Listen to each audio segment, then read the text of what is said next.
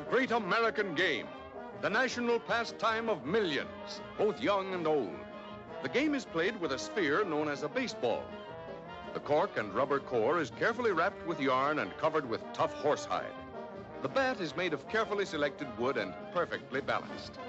The glove or mitt is well padded, except where the ball is caught. Baseball is usually played in a ballpark, consisting of a grandstand, bleachers, fence, and a playing field or diamond, so named because of its diamond-like shape. The game is quite simple, as there are only 9 players to watch at one time. When the ball is hit, they change position quickly, thus. Here's the pitch.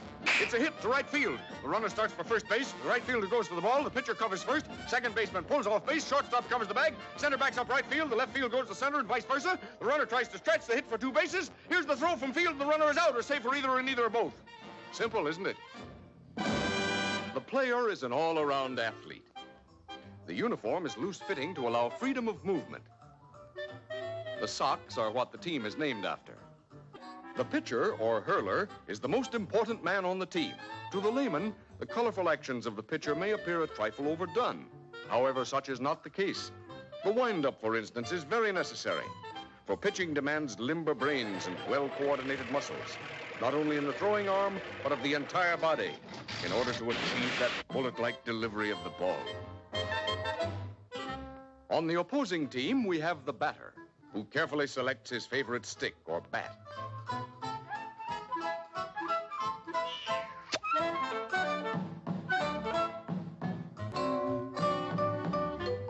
The play starts when the batter hits the ball.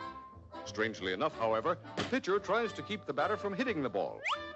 To accomplish this, the pitcher holds the ball in such a manner as to cause it to curve when thrown.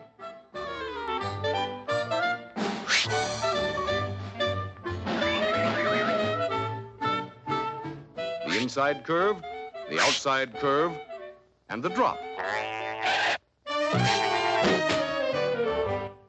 And now we can fully appreciate that thrill of thrills, the World Series.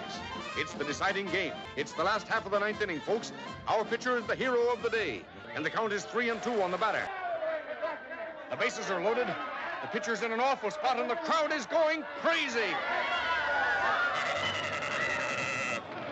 The pitcher's tense. The batter's tense. The crowd is tense. It's up to the pitcher. $500,000 and the World Series hinge on this pitch. It's a terrific hit. He literally knocked the horsehide off the old apple. The runner tears for first, and the crowd is going absolutely mad. It's a high fly to center field. The outfielder comes in fast. The runner tears around first base. Here comes the ball, and it looks like the fielder has it. But he dropped it. There goes another man home. Here comes the runner towards second. There goes another man home, and the score is tied. There goes the winning runner on third. Here comes the ball. Run, man, run. It's a race for home plate. Slide, slide. This is going to be close. Well, folks, it's up to the umpire, that impartial pillar of judicial dignity whose word is law. Heat out! What do you mean? What do you say?